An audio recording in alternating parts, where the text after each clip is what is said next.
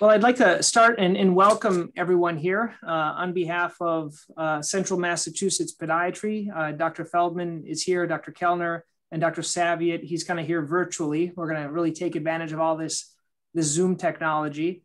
And we'd like to thank you all. We're going to be talking all about plantar fasciitis today. And we were going to record this, so you don't really have to take notes, and we'll send you guys a copy afterwards. Once again, I'll introduce kind of what we're going to be doing here. Dr. Feldman's going to be talking about the causes of plantar fasciitis and about shoes and orthotics.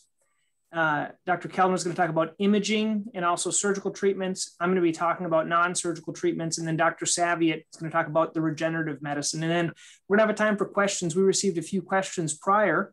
And then certainly you can type in the chat box if you guys have any questions during the course. If we can address it in that section, we will. If not, we'll address it at the end of the talk. We're hoping to last probably 40 minutes here, and depending on how many questions we have. So once again, thanks for everyone. I'm going to first welcome Dr. Feldman, talk a little bit about the causes of plantar fasciitis. Thanks, Don.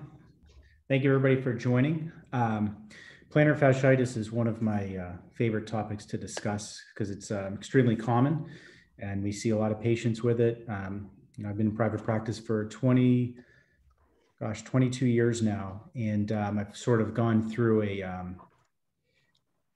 I don't want to say a renaissance, but I've learned a lot over the years. And, what I still see on Google searches and with people coming into the office with arch pain or heel pain or plantar fasciitis, it's still sort of, a lot of people think it's an injury. And they treat it as an injury: rest, ice, compression. If something hurts, I should rest it. I shouldn't aggravate it. I need to take a break. But it's really not an injury. And oftentimes it's not even a problem with the foot. It's sort of what the body is doing to the foot. Repetitive movement, repetitive motions that lead to stress in the foot can cause pain. And just because something started hurting last week, last month, or 6 months ago doesn't mean it was a problem the day before when it started to hurt, or it wasn't the specific single activity that you had done to cause it to pain, to cause it to start to hurt. It's really what you've been doing for many, many years. All right, Don, you want to move on? So first off, plantar fasciitis. Itis is just inflammation. The plantar fascia is a structure. It's called fascia. It's on the bottom of the foot. The bottom of the foot is called the plantar surface of the foot. So the name of the structure is, it's just a fascia on the bottom of the foot. If you've ever had a tension headache, back of your neck, if you've ever had low back pain, you've had other types of fasciitis. Back of the neck would be nuchal fasciitis. Lower back pain would be thoracolumbar fasciitis. Bottom of the foot is called plantar fasciitis. So it really is just a location and a problem in the location. I don't love the name plantar fasciitis. In fact, if I could go back in time and rename it, I would call it tensionitis, because to me, it's not an injury. It's not even so much a problem with inflammation. It's a problem with tension.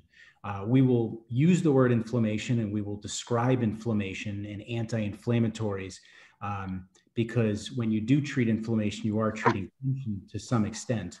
But it's a lot easier to kind of keep everybody on the same page if I just mention inflammation rather than tension. But you can see there's a bony attachment where the hand and the arrow are up in that top image. The red signifies the area under chronic load or chronic tension, which can become inflamed. It can become thickened, placed under a lot of load. Think about a rope that can only handle a certain amount of tension on that rope. And if you apply more tension than it's capable of handling, and think of a braided rope, over time, those braids are gonna widen, they might start to separate. And that's what happens with the fascia. The fibers actually begin to separate because they can't handle the tension over time.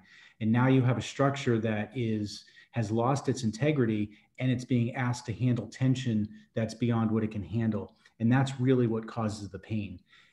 With fascia, all types of fascia by definition starts on bone on one side, and then it extends into soft tissues on another. The structure under the microscope looks exactly like tendons and exactly like ligaments. A tendon, for instance, attaches a muscle on one end to bone. So if it's a bicep, you have the muscle here, it attaches to the bone on the other side of a joint, and its job is to move the joint in flexion for the bicep.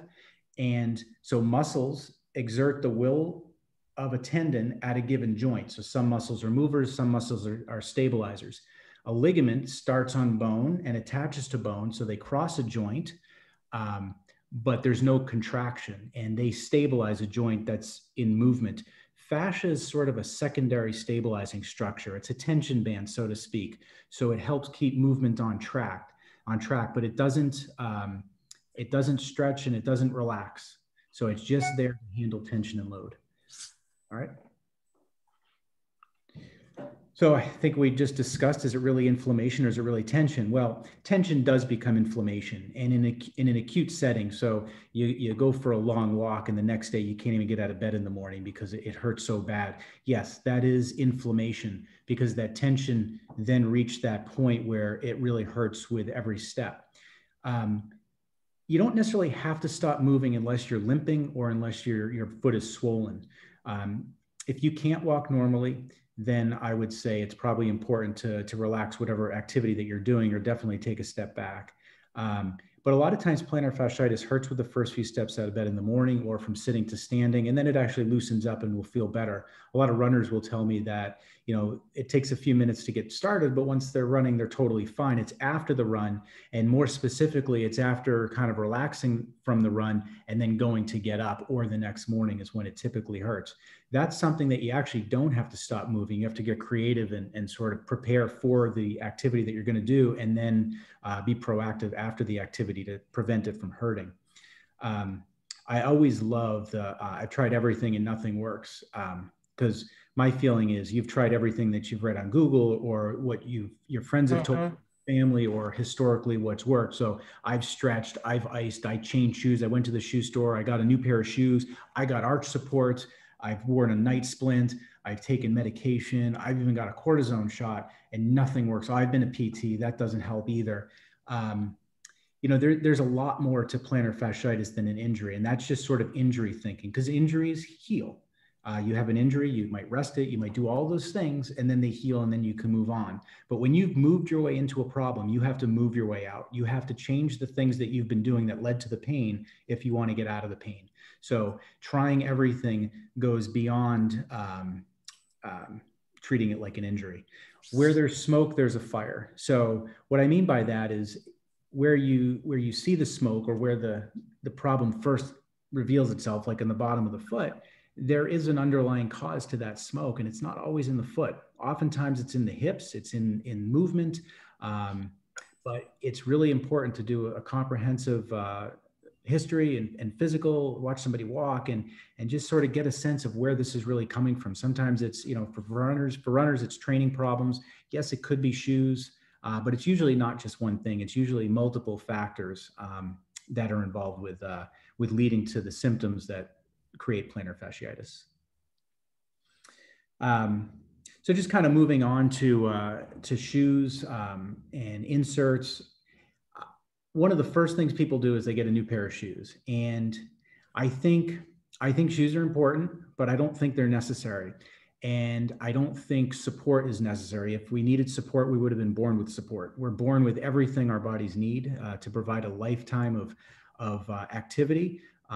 We can do everything we can do with shoes without shoes. Now, the problem occurs when we've worn shoes for 30, 40, 50 years, and at some point there's no going back, or if our bodies have adapted or our feet have become weakened, then we certainly can't necessarily do everything barefoot. Plus, in today's society, it's not really socially acceptable to go barefoot all the time, though there are many that actually do that. I wouldn't say many, but there are people that I know, probably about 5 or 6 people that I have their books in my office, and I've heard them talk, and I've talked with them. They have functioned for decades barefoot entirely. But shoes, to me, can be very helpful, but they should be comfortable. A shoe should fit your foot. A shoe should help you maintain better posture. And all things being equal, if you have 2 shoes that feel pretty good, choose the lighter shoe, because that's essentially what the foot is. The foot, is a perfect fit. If you're barefoot, it's going to help you maintain the posture that you're supposed to have. and the foot is as heavy as the foot is. When you start adding weight to the foot and the end of the leg, you're going to add work to the hips and the muscles that carry us. It's going to create fatigue. If you have an elevated heel, it's going to throw off your posture. And if you have a poor fit, you're not going to be able to use your toes. And your toes, while not fingers and not as dexterous as fingers, are very important to the function of a foot. You have toes for a reason, and they should be used. And if you scrunch them up in a shoe that doesn't fit properly, then you're only using a small part of your foot. And the fascia, which starts on the heel, doesn't extend to the tips of the toes. It actually extends to here. So when you ignore the toes, then your entire foot, all you're using is the fascia, and you're not exposing it to the proper mechanical stress and strain that it's supposed to undergo. So in my ideal world of shoes, I would have two types of shoes, one that's soft and one that's firm. And whatever people choose, that's the one that they should go with. You can see, sort of talking to my point, the ones in the left all taper and they have heels. The ones on the right, or in the middle, I should say, the wide toe box, that's widest at the toes. And if anybody can tell me of a child's foot that's shaped like the one on the right or the three shoes on the left, take a picture and send it to me, because I have never seen a child's foot that's actually shaped like that. Every child's foot has 5 toes pointing forward, unless there is some underlying genetic deformity, which does happen from time to time. But the normal foot structure is toes straight ahead, wider at the front of the foot, narrower at the heel. And why 100 years ago they started to make shoes that go against that, your guess is as good as mine. Plus the heels on shoes, especially in children, that throw off posture because it shifts the hip position forward, which then puts an abnormal curve on the spine. It shortens our hip flexors and it lengthens our hamstrings, which completely reorient the muscle tension and function, which turn us from forefoot strikers to heel strikers, which ultimately will lead to things like plantar fasciitis, Achilles tendonitis, knee and low back problems. It's why so many people end up with knee and hip replacements, because by the time we have problems, by the time we realize there is a problem, it's too late and those joints are completely worn out. Next slide, just more of the same. I'm obviously a fan of the shoes on the left, but that middle shoe is probably a New Balance. I know Ben doesn't like when I mention name brands, but it's a pretty decent shape, that third one over from the left. The one on the right's getting a little bit too tapered, but honestly, it's whatever's most comfortable. And not everybody has a wide foot. Some people have really narrow feet. And if you do have foot deformities where the toes are a little bit pointed over and narrowed, then you can get away with some more traditional shoes that have tapered toe boxes. And even the flat drop shoes or the lower drop shoes or the softer shoes aren't for everybody. But I guess the point is just go for comfort. Don't worry that you have to get something that's supportive or firm. Go with what's best. When you have plantar fasciitis, typically a bit of a heel actually feels more comfortable because it does put a little less tension on the fascia. It's not good for getting yourself better, but in the moment it will feel better. Orthotics, again, when I started practicing, I thought I was doing so much good by getting people into orthotics and supporting a foot. And I do use a lot of orthotics and they can be extremely valuable devices, but I just don't think about it as supporting a foot. I don't want to take away from the strength of a foot, because you need to develop strength in your foot and your arch so that your foot will last you a lifetime. I think of orthotics as really postural alignment tools. If I see a heel that's not in alignment with the body, then when one leg comes off the ground, the foot, the knee, the hip, everything is going to drive inward.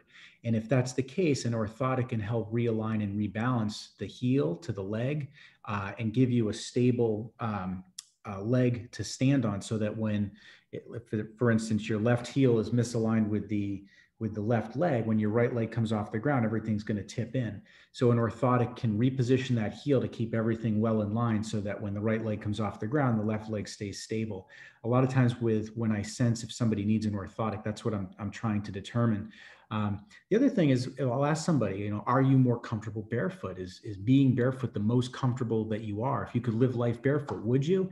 And if the answer is yes, then I'm going to steer clear of orthotics for as long as possible, because I think a lot of people try different shoes and different styles of shoes, and they just go after that shoe route and the insert route, and it's just more and more and more, when really what they need is less. Now, the difference between hard and soft orthotics is a question I get a lot, because a lot of people say, oh, I hate the orthotics because they're really hard. Now, it's more about heel position than it is about arch height. I don't care about supporting an arch. I care about positioning the heel.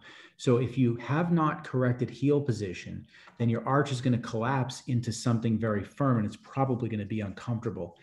You need material that's firm because it needs to support a body in movement. So it has to be firm enough. You could add cushion to it, but if it's made properly, then it does need to be hard. They're made with materials these days that are really highly efficient materials that hold on to elasticity, and they last a long time. They're made very, very lightweight and made thinner and thinner. So an orthotic should not be very thick, shouldn't take up more room in the shoe than does the sock liner from the shoe, and it typically replaces that. Dress shoe orthotics, I'm not a huge fan of, because you can't put a heel into a heeled shoe. There is a role sometimes for those, and those tend to be a little bit softer. But I care mostly about function, and the comfort should be more for the shoe. And if something is very functional, then ultimately it will be comfortable. Perfect. Thank you, Dr. Feldman. Now, Dr. Kellner is going to talk a little bit about imaging. Once again, if you have any questions, put them in the chat box below. Hi, everybody. Thanks for being here. And really well said, Dr. Feldman. Thank you for that. It's always a great thing to listen to, hear you talk about posture and control. So anyway, some of the diagnostic exams, looking at the imaging, the three pictures here are different imaging modalities. On the left is the X-ray machine, actually at our Westborough office. The middle picture is an ultrasound machine, again at our Westborough office. And then on the right is an MRI machine, which we do not at our Westborough office. I don't know of any other private office that has that. So we can go next slide. So pretty much any patient coming in will get a basic set of x-rays, as this not only just shows what heel spurs can look like, and also gives us a good image of what your biomechanics are structurally for your foot, and how we can relate this to the ongoing condition.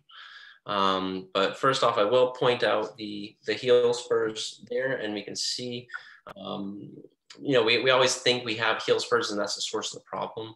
I won't get into it too much, but the spurs just indicate how much tension has been there for a long period of time.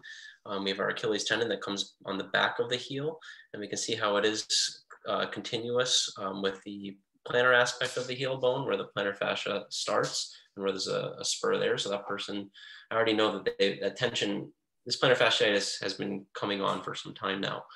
And this is not a flat foot lecture, but we can see the difference in the biomechanics from the left picture, which is a younger patient, which our biomechanics are very stabilized. And we can see how, you know, on the right hand, where it's a more progressive deformity, and this is kind of what mild to moderate level of what arch collapse can look like. Those lines essentially should be parallel, and you can see how the offset is what the arch collapse actually is, and how that can elongate the foot and add even further tension to the plantar fascia. So if there is any kind of focal issue, or you want to further evaluate the plantar fascia at its origin, this is what an ultrasound image looks like. On the top is a more normal appearing ultrasound. The bottom is more pathologic. So what ultrasound is just sending sound waves down from the skin layer, and the sound waves bounce back from whatever's most dense. So if at the top of the image would be where the skin level is, and that sharp white line that it's bouncing off of would be the bottom of the heel bone. And so just above that heel bone there, you can kind of see little crosshairs that are measuring the plantar fascia itself. So this would be This is actually my own fascia. I took an image for this lecture. And found out there's a mild level of thickening. I measured 3 millimeters on my own fascia, but it's very thin. There's not much dark space within the fascia compared to the lower image where there's lots of black areas. So the black areas are likely inflammatory fluid. So there is a disease process ongoing within the fascia. And so that, it's more pathologic for that. And finally, there's an MRI might be ordered. I feel that with ultrasound in our office, we have significantly reduced the amount of MRIs that need to be ordered, which is much more cost effective for the patient and healthcare in general. However, I would consider an MRI if I want to rule out any other conditions, such as like a stress fracture of the heel bone. Or if you've gone the extent of, really trying everything that there is to offer and surgery is being considered, an MRI is often ordered for pre-operative planning. So on the left side, you can see what a normal thin plantar fascia may look like. And on the right side, it's that dark line. And on the right picture, how it's very thickened right at the origin. Okay. Anything? Okay. Thank you, Dr. Kellner. Sure. I love the ultrasound now that we were able to really show. And what works really well is we show, for example, if you have it on the right foot, we'll do the right and the left, and you can compare, and you can definitely see the changes and sometimes even the improvement. I'm going to go over some of the non-surgical, but before I just want to emphasize what Dr. Feldman said in the beginning. I have patients come in and they say, doc, what's the one shoe that'll get rid of my heel pain? Or what's the one pill that I need to get rid of my heel pain? Really, it's kind of a combination of treatments, and usually the things that people try first. I'm going to go over some of them right here, but do I find that these things resolve someone's plantar fasciitis if they've had it for 6 months or a year? Rarely. And I learned this analogy from Dr. Feldman, but it's kind of like pieces of a puzzle. And I'm not sure what pieces you're going to need to put together to resolve your plantar fasciitis. Some patients, if it's very mild and they come in, they're going to start with some anti-inflammatories. And once again, if your doctor will allow you to do that, I usually recommend trying it twice a day. I like a Aleve or an Naproxen because it's twice a day dosing. I find with ibuprofen or something like that, or Aleve, Advil, you're gonna forget the middle dose. So I find Aleve works better for that. Try it for 2 weeks. If you're not finding improvement to reduce inflammation after 2 weeks, I would stop it. I don't like people to be on it long term. Are there some natural ways to reduce it, like turmeric and some other anti-inflammatory type of foods? You can certainly try that. Do I ever find people get rid of their plantar fasciitis with that? Not usually. I think icing or contrast baths are both very beneficial. To start, if you are having pain, you can take a Dixie cup and kind of tear off the sides, and you can ice it. I recommend 10 minutes twice a day. You can also ice it with a bottle of water. These are the things that you find on the internet that you could try. Most people try these things before they come and see us. I also like doing contrast baths. You do 5 minutes in ice water, 5 minutes in hot water, and then 5 minutes in ice water. And I kind of equate that to rebooting your computer at home. Sometimes by kind of doing that contrast, it can help reduce the inflammation in the area. This is kind of a unique method as well of doing some stretching while you're icing it. These are things that you can try before you come and see someone. You may have already tried it. Once again, if you've been having this for months and months, do I think just icing by itself is going to be enough? Probably not. Anti-inflammatories, probably not. You're going to need more. Tightness, as Dr. Feldman said, tightness, or I guess overall posture, movement, all that's very important. Things that you can try before and even coming in would be reducing the adhesions or tightness, or helping the mobility of the back of the calf, and then everything above, such as any core weaknesses. It's hard to do that on your own without physical therapy, but we're big believers in physical therapy. There are some tools that we find that help patients. A lot of times patients stretch incorrectly. That's why deep tissue massage works a little bit better. 10 minutes twice a day is what I recommend for patients. There's a deep tissue ball, very similar to kind of this ball, but it's a little bit different size. You don't need the block with it. getting in there. There's a foam roller, and then there are sticks. There's a lot of different methods that you can use to reduce the tightness.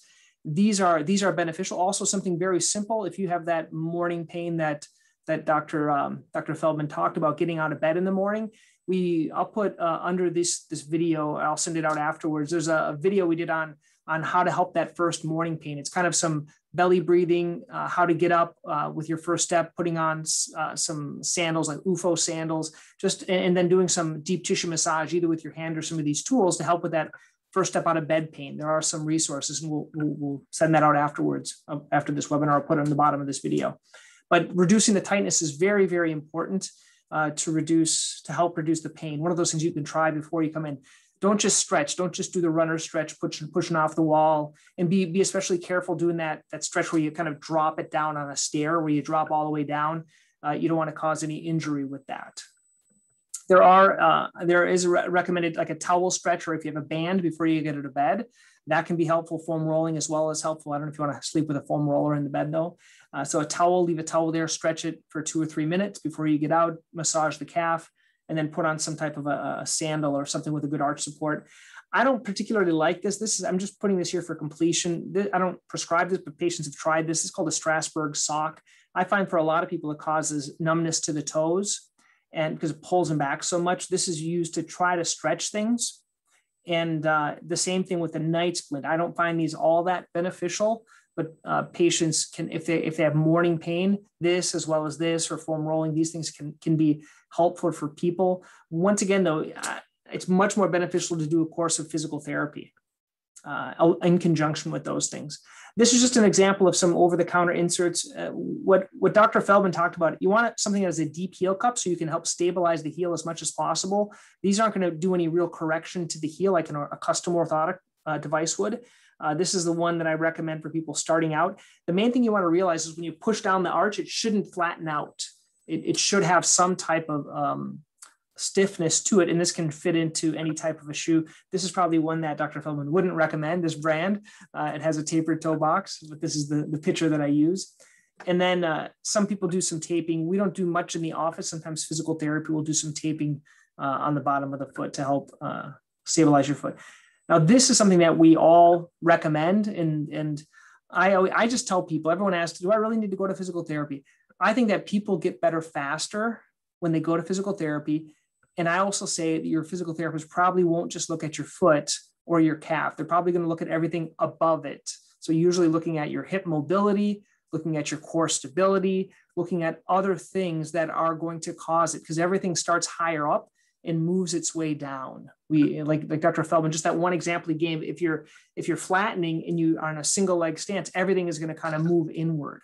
So working with the strengthening of those hip flexors and other areas within your body to help with posture is going to make everything better. You have to think, you've been walking and moving the wrong way for years. Now you're seeing the problems with it. So it's going to take some time. You have to be patient with the physical therapy. This is specifically a technique called the Graston technique, where they rub a hard piece of metal down the back of the calf to loosen any adhesions that are in there.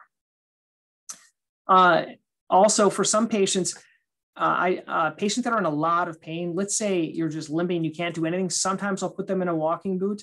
I don't do it a lot for plantar fasciitis because I like to keep people more mobile. There is a brace that I've been using more recently. It's called a velocity brace. Basically, it almost has an orthotic built in, and it allows your foot to move up and down, and it doesn't allow the side-to-side movement. And what I like about it is it puts the pressure on the lower leg. So it reduces some of the tension going through the fascia. That's how it works. And this is a compression stocking. Some people like to try compression stockings as well. Where is there a place for cortisone? We have a lot of these regenerative treatments, which Dr. Saviat's going to talk about next. But before we had those, we did a lot of cortisone. I know Dr. Feldman does a lot, probably still. We still do them. We're doing less because of the regenerative, where we want your body to heal itself. The way I kind of use cortisone is if someone has a pain of an 8, 9, or a 10, or they're limping, they can't put their foot down, or that's when I will do a cortisone. I like to do it now with ultrasound guidance. So I'll use an ultrasound to look exactly where it is, where I can see the thickness, and I can put it right in the area of the black, right, where the swelling or inflammation is around it. And you can use less of the cortisone. We don't do cortisone, for example, like in the knee, where they do it every 3 months for arthritis. We tend not to do more than 2 or 3. And I don't remember the last time I've done that many. But you kind of put it, some people have pain right in the bottom, we'll go on a different approach. And then we try to, once again, this is an example with an amnio injection, kind of showing where the black is and then where the black disappears. That's the whole goal. The whole goal is to reduce the inflammation. Cortisone can reduce inflammation, but it doesn't really bring healing. And those are some of the more the regenerative treatments that help to bring the healing. And that's what Dr. Saviat's going to talk about next year. So he couldn't join us. We recorded a nice little video of him doing this. Hi, everyone. This is Dr. Saviat. Sorry I couldn't be live in person for the meeting today. My section of this discussion on plantar fasciitis treatments is on regenerative medicine, which as a category is sort of the idea of using advanced technologies to get your tissues to repair rather than trying to calm down inflammatory processes. Sometimes what we do does calm down inflammatory processes. If you were to Google or to wiki search what regenerative medicine is, it's the process of replacing, engineering, or regenerating human or animal cells or organs to restore or establish normal function. And everything that we're going to talk about in this discussion is involved in getting your tissues to repair and kind of undo the damage that you've done to yourself or has been done to you to get it to heal faster. One of the first things, and I'll be going in order of sort of how much it costs. These go from decreasing the least amount of cost to the most expensive cost. Shockwave therapy is one of my favorite modalities. There's a ton of research that supports it in the medical literature, in case reviews, but also in randomized controlled studies comparing its success rate to other things. My favorite thing to tell folks about with shockwave therapy is there's no indication, there's no studies that show that cortisone injections solve the problem for you. And under most circumstances, after 30 days for a cortisone injection for plantar fasciitis, you're no better. And that's based on a meta-analysis which combines multiple studies into one. However, there are multiple randomized controlled studies that show people who got shockwave therapy versus a sham therapy got much, much better with shockwave therapy, certainly compared to the sham therapy, but also compared to cortisone injections in a few studies. So it's very well supported in the literature. Effectively, what it is if we're using the radial shockwave device, which is the one here on the right, it's a little handheld jackhammer. And what it does is it creates a high pressure wave followed by a low pressure wave. It kind of compresses your tissues. With all of these, what we're doing is we're creating a force that your tissues are then going to respond to. Evolutionarily, if I hit you with a rock, it's advantageous for your body to go, oh my God, I've been hit by something that's going to cause an injury. We need to go respond to it and fix it right now. And that's effectively what we're doing. We're kind of tricking your body into thinking that an acute injury has occurred and we need it to go heal that. Whether we do that with the radial shockwave machine, which creates a pulse that goes through and kind of separates through your tissues, or we do it with the focus shockwave machine, which starts from outwards and really focuses inwards. They're both creating the same effect. It's a mechanical force applied to your tissue that stimulates a biologic response, and that's called mechanotransduction. They're both the two varieties, the focus shockwave versus the radial shockwave, are good for different things. I tend to find that the radial shockwave is very good for treating plantar fasciitis and a few of those other things. The focus shockwave is a little more expensive than the radial shockwave, just because it's a more sophisticated technology and a more expensive machine. But they both have exceptional, really, really good results. Sometimes with the focus shockwave, we can do less treatments than we have to with the radial shockwave machine, but they're both very good for treating plantar fasciitis. For some folks, in terms of when to consider it, it really depends. If you have been hurting for a long, long time and haven't gotten better with other things, then I might recommend shockwave the first time I see you. There are other folks, my high-level athletes in particular, whenever I treat one of the local college kids, I tend to jump to shockwave very quickly because it gets people to heal a lot faster. It does reduce your pain right away. but that tends to be a temporary effect. The real long-term lasting effect, because we're getting your cells to respond to it, takes about 4 weeks for it to really kick in. So with my high-level athletes, I try to have them not lose any time in training. So I will tend to shockwave my higher level athletes sooner rather than later. And then for other folks, I will sometimes have them try a bunch of stuff that they haven't tried before. And then we see if they need shockwave later to kind of give it a kick and get it moving a little faster. My only real problem with it is it's a little bit operator dependent. It is a little bit uncomfortable to get shockwave done to you. I always tell my patients I'm a giant sissy, but I can shockwave myself. So I find that it's not unbearable. It's just a little uncomfortable. But there are some doctors or nurses or whoever may be applying the shockwave therapy to you. You do have to be a little bit uncomfortable. So if the person providing the treatment is not willing to kind of coach you through it or not be sort of tough enough on you to help you get through it, then you're not going to have as big of a response. And with shockwave, I tend to use regenerative medicine as like a lawn care analogy. Shockwave is like me coming to your yard where you have a patch of dead lawn, and I'm going to aerate it. I'm going to water it perfectly. I'm going to make sure it gets extra sunlight, because the overall health of your lawn should take care of it and fill in that damaged patch of lawn. Now, the next thing sort of up the cascade in terms of both cost predominantly, but sometimes effectiveness, is platelet-rich plasma therapy. What that is we draw a little bit of your blood, we spin it down, and then we re-inject it into you. If you have all of the right stuff, and by that I mean you have the right cells in your body to heal this injury, sometimes platelet-rich plasma therapy, or PRP as it's called a lot and on the internet and on the sports radio conversations, is great. If you are an older person with less good cellular material to work with, it is a little bit harder for this to do its job. When should you consider it? It definitely depends. It is more expensive than shockwave therapy, but it is very effective in the right hands and with the right patients. My problems with platelet-rich plasma therapy is, well, it involves me giving you a blood draw, or one of our medical assistants who used to be a phlebotomist doing the blood draw. It's even more operator dependent. So if we don't get a good blood draw, if we don't inject it into the right spot, if we don't know exactly where you're hurting or you have a complicated injury, it's also very patient dependent. So if you're a healthy person, then you have more good stuff for us to work with, then the likelihood of us injecting the good stuff is better. But if you're a person who's had chemotherapy, or you're in your 70s or 80s, the likelihood of you having the right cellular material for us to re-inject is a lot lower. Another problem with it is the medical literature, the scientific literature on it is very mixed. I think that has a lot to do with the operator dependency, the patient dependency, and the last part is inaccurate injections. I think that makes the literature unclear. So a lot of doctors will do this without any kind of direct visualization with where they're injecting it.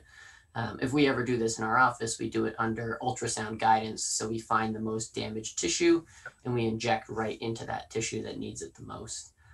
In terms of the lawn care analogy I use for regenerative medicine, this is sort of like taking, having that dead patch in your lawn, and you're going to go dig up a patch of really nice looking grass that you're pretty sure is really, really healthy grass. And you kind of dig down, you scoop out that little patch, and you're going to graft it into an area that could use it more. Oftentimes we will do this with shockwave therapy to try to hedge our bets in a way and make sure that what we've injected into there is really going to take a lot better. So this is transplanting a patch of grass into your lawn, aerating it, making sure it gets all the right sunlight and watering and everything along those lines. One of the last things in that regenerative medicine space is something called amniotic tissue graft injections.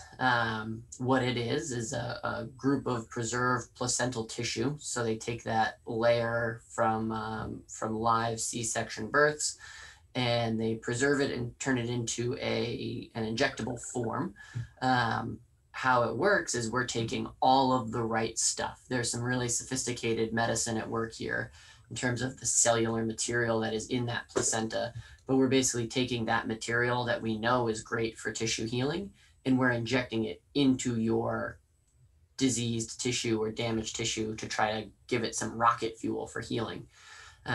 When should you consider it? Again, it depends. If you're someone who's been dealing with an injury for a long time and it hasn't responded to standard of care, if it doesn't respond to Shockwave, or if you just have a big pile of money that you want to spend and throw everything at it all at once, the amniotic tissue is very helpful. It is the rocket fuel for healing, the way I describe it to folks. My problem with it is the same as PRP. It's very operator dependent. So if you don't put it in the right spot, or you don't mix it up the right way, you don't inject it into the right place, then you may not have as much success with it. Even if it is the best stuff in the world, if you don't put it in the injured tissue, it's not going to really respond. And then in terms of the medical literature for this, it is mixed, but a little bit less so than PRP. It's a slightly better injectable, so you do get a slightly bigger response, which can make up for some of the inaccuracy of the injections. But there's still no one's ever done a study where they do an ultrasound guided injection for all of this stuff, because ultrasound is hard and a lot of docs don't want to learn how to do it. The lawn care analogy I use for amniotic tissue graft injections is it would be like going to Gillette Stadium and stealing a patch of that beautiful sod right off of their field that, right at the 50-yard line, that's going to have all of the perfect root system. It's perfectly manicured. Every blade of grass is perfect. And then we're going to prepare that area in your lawn and stick it right down in there and expect that it's going to fix that damaged piece of tissue in your lawn. So as much as I love all these regenerative medicine techniques, they tend to be a little on the expensive side, but for folks who have tried other things and are not getting improvement the way that they want, they are very, very helpful, and they definitely can expedite and really advance your healing process. And that's going to be it for me. Good.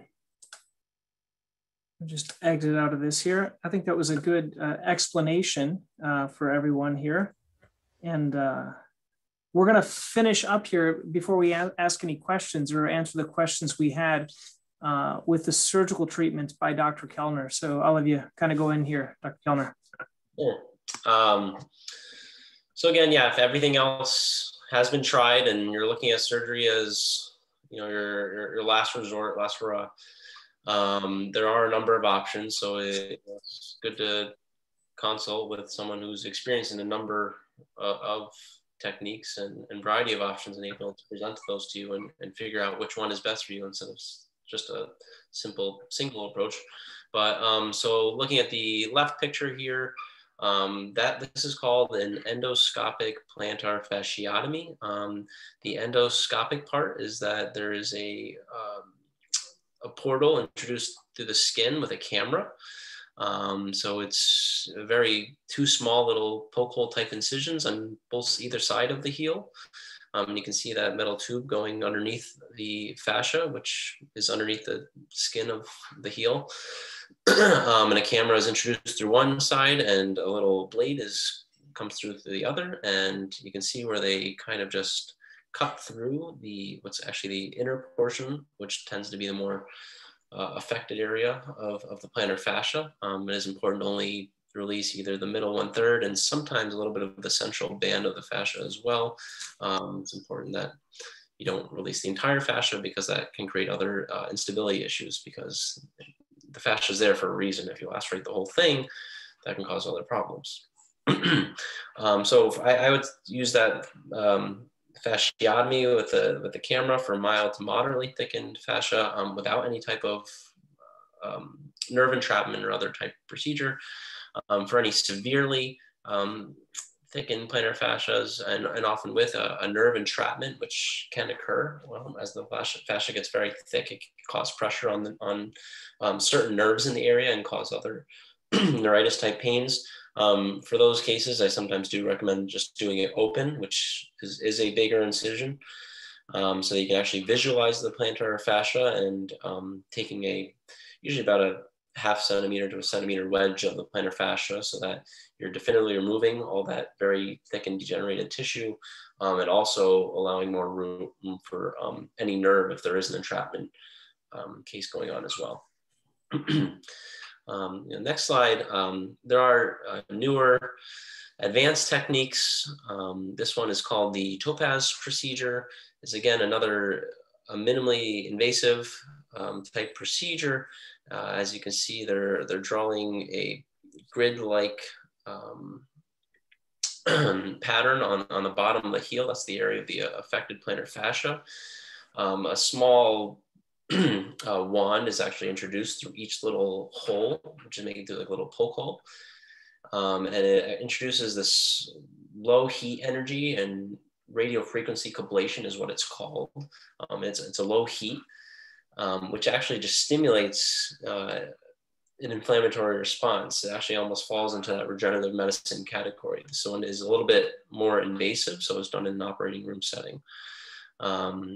The good side here is there is minimal downtime, usually 1 to 2 weeks in a walking boot, and expectation of recovery in about 6 weeks typically, but surgery always has its inherent issues or complications potentially, so that can vary. And then the next procedure is called a 10X procedure, which is somewhat similar to that Topaz procedure in a way, just a different instrumentation and technology. It's an ultrasonic debrider where there's high frequency vibrations that come through basically a needle point, which is introduced into the plantar fascia. And this is done under ultrasonic guidance. The neat thing about this procedure, it's very selective to what it debrides and removes. It will only remove unhealthy tissue. And if you put it up against healthy tissue, it actually will leave it fully intact and unharmed. So that's pretty amazing how it can do that. It's overall a fairly quick procedure, but again, just given that it's with the ultrasound and the equipment and wanting to be in a sterile environment and removing the tissue, it's done in the operating room. Again, it's similar with a recovery period of the Topaz and really the other procedures, 1 to 2 weeks in a walking boot. That's my typical protocol, and then estimate 6 weeks to recovery and return to activity, giving you a good result. Good. I'm gonna stop this sharing it so we can see everyone, and I'm gonna start with some of the questions here. One of the questions I want to start with asking Dr. Feldman, thank you, Dr. Kellner, and this has been great. A lot of content here, and I don't want to go too late here. Dr. Feldman, why can it take so long to get better? Don't we get this from our patients? And a lot of people that are here had that question. Why does it take me so long when someone else got better fast? And why is it taking them so long? Yeah, like I alluded to earlier, it's just because you hurt on a Tuesday doesn't mean it started on a Monday. The causes of plantar fasciitis oftentimes will start 10, 20, 30, 40 years earlier with bad movement habits. If your movement's a little bit asymmetric, if your movement's a little bit off and strain and load are shifted towards one foot or one heel, it's going to start the process of that fascia thickening that you saw in the ultrasound that Sam showed, or Don showed. It's one of those things where there comes a point in time where you reach that point where you feel it. And it might be that one thing you did, which tipped the scales, and then all of a sudden you felt it, but it wasn't that one thing that caused it. And depending on how many different underlying processes led to this problem and how long it took to develop it, it might take a long time to get better. And usually patients have tried a bunch of things before they came in. So one of the first things I say is, look, what have you done? And they'll give me a whole list of things that they've done. And I said, okay, well, we can agree that hasn't worked. Okay, so let's take all of that and let's put it over here. And some of the stuff might not be bad, but we need to change the things that they've been doing. And some people, if it's just the first step out of bed in the morning type of pain, that's really not that difficult. You'll send out that video in the morning routine. There's a lot of ways, just foam rolling and kind of preparing for that first step oftentimes will take care of a lot of people's pain, because most people don't foam roll, they just stretch. But it becomes a little bit more complicated when something's been going on 3 months, 4 months, 8 months, and they've tried a whole lot of things. And if the fascia is really thickened, it might not be able to handle very much strain at all. So sometimes it just takes time for that fascia to start to heal itself and start to become a little bit more resilient. We do try to reduce tension to the heel, but at the same time, we try to increase resiliency of that heel to handle more tension, and that takes time. Just like it takes time to get fit, just like it takes time to get stronger, just like it takes time to have changes actually incorporated into everyday life. You also have to understand what habits you have of everyday life. If how you live your life, if you're on your feet for 12 hours a day and you're standing with bad posture, good luck. It's going to take a real long time to get better, if it does at all. And sometimes symptoms come and go. So you might have really bad symptoms and they might disappear. Sometimes people get lucky with one shot and then 8 years later it comes back on the other foot. Have you really fixed something? No, you just didn't have symptoms. So we recognize that symptoms are what bring people into the office, but the problems that led to those symptoms are much more complicated. Some are quick fixes and some are not. But it really depends on recognizing what those are and being able to make the changes, whether we can recognize it or whether the patient can actually make the changes. That's the tough part, but it's not always a quick fix. And sometimes it's a lot of effort. Sometimes it's a lot of different attempts at trying different things to get people better, but consistency more than anything else. Yeah, to go on that, there was another question that they sent in before. I've had plantar fasciitis twice in one foot and once in the other foot. What activities or workouts should I avoid? And what's the best way to keep it from returning? I guess they're wondering what activities shouldn't they do so it won't come back? Yeah, well, the things that hurt probably should be avoided, or how they're doing those activities. For people that have arthritis in the big toe joint, which I don't know if we've done a webinar on that yet, but at some point we probably will. For people that their big toes don't bend or their ankles don't bend, going into like lunging positions is bad. People oftentimes will have plantar fasciitis and they like to do CrossFit, they like to do box jumps and other plyometric activity, yet their ankles don't bend and their hips don't bend, but they really like to do that because it makes them feel good. So I would ask the question, well, why do you want to do a box jump? Like, what is so special about a box jump? Is it, risk reward? What's the reward for being able to complete a box jump?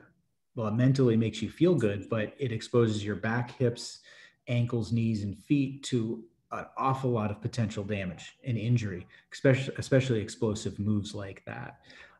So some people want to do things because they like working out in group classes and they like doing all that stuff because it makes you feel good. It's really fun, but you have to work at being able to do those things. So those are the people I would send to physical therapy and say, look, it's not like you can't ever do that again, but you have to earn the right to do that by moving better. And you have to understand what movements you're capable of and what movements you're not capable of.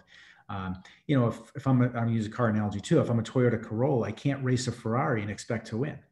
I'm just not designed like that. If I'm 60, I'm not going to be able to work out with 20-year-olds. Even if, we move similarly, I'm 60, they're 20, they're just going to be able to do things without having symptoms right after, where I'm not even going to be able to reach down and tie my shoes without having symptoms. So it's different. So you have to recognize sort of where you're at in life, and you have to make adjustments, and you have to be patient. You really have to understand like what your body allows and what it gives, and not try to be something you're not try to force your body through something that it can't do, because having pain in your body is a clear indication that something is wrong, something is off. You're doing something that's hurting you. So if you really want to do that, you got to earn it. Yeah. And you got to do things, be as active as you can possibly be, but not at the things that are hurting you. Perfect.